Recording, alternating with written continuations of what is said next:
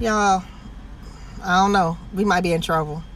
Did y'all see Hulu is about to release a documentary about 94 Freanik? Yes. 1994 Freanik. Yes. They are about to release a documentary.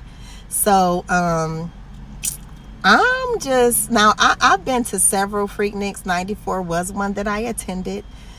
So I'm just praying that Jesus be a fence. I'm praying that Jesus just be a big, tall privacy fence. That's my prayer this Easter, this Good Friday. That's my prayer. So, I will say this though. Like when they would bring out those video cameras and start recording, I immediately removed myself from the that situation. I never ever was okay with being recorded out there. So hopefully that worked to my benefit, but you never know. So the only thing I got is, if you see your girl in the documentary, hey man, at least I'm fully clothed. At least all my clothes is on. That's all I got. That's the best I got. But yeah, y'all, they about to put our business out in the street. Some of us might be on TV. So get your parental controls together. And I don't know, y'all. I don't know. Mommy, Daddy, what did you do at Freaknik 94? From the Oak Wall Studios in Las Vegas, Nevada.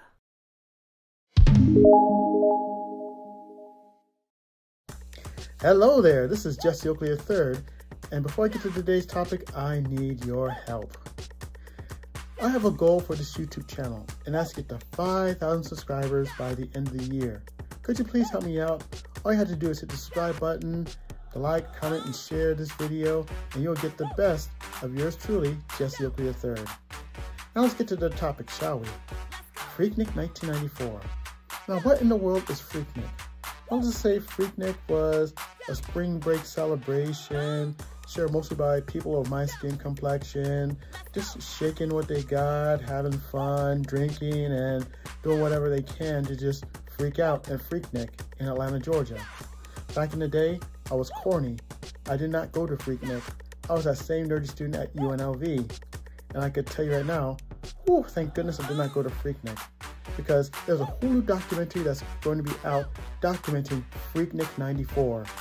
And there are a lot of people today that are very, very nervous from what they did 30 years ago. Whether it is to freak, whether it is to shake your booty, whether it's to get the drunk, or whether to get to become and act like a fool, all that's going to be revealed and all that's going to be released. You have so many people that are nervous. The business people today, the people that are bosses, the mommy, the daddy, the aunties, the uncles, the grandmother, the grandfather. I can't believe I said that, but they are very nervous about what they did at Freaknik and the videos and everything else that has been revealed. And all I can tell you is choices have consequences. And that is the most important thing, because just when you think that you did something 30 years ago and think that they could be buried, that they could be hidden away, you thought wrong. As long as there's someone with a camera, as long as there's someone with a video, as long as there's someone with pictures, they will resurface, especially 30 years later. So this is why I tell you in many videos that choices have consequences, and before you hit the record button, think about what you're doing, because you never know how that's going to come back and bite you in the rear end. And for so many people, it's going to bite them in the rear end without shaking their rear ends. And I could tell you that for those that are getting involved in Freaknik, you may have to answer a few questions here and there, but it goes to show you that what you've done back then, it will not always go away forever. It will come back and get you.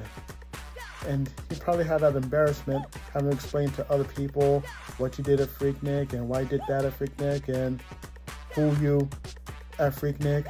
And it is going to get very awkward in today's time. So the moral of the story is choices have consequences. And before you press a button on anything with the camera or say cheese or do whatever you can, think about it before you actually do it. Because you do not want to be at a point 30 years later where you have to explain your actions from 30 years ago. It can get quite embarrassing. This is Jesse Oakley III speaking, and until next time, you take care and have a great day. Bye. Thanks for watching my video. If you like this video, I have other videos right here that you can check out.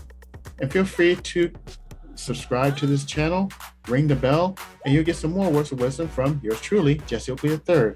Until next time, you take care. Remember to always have a great day. Bye.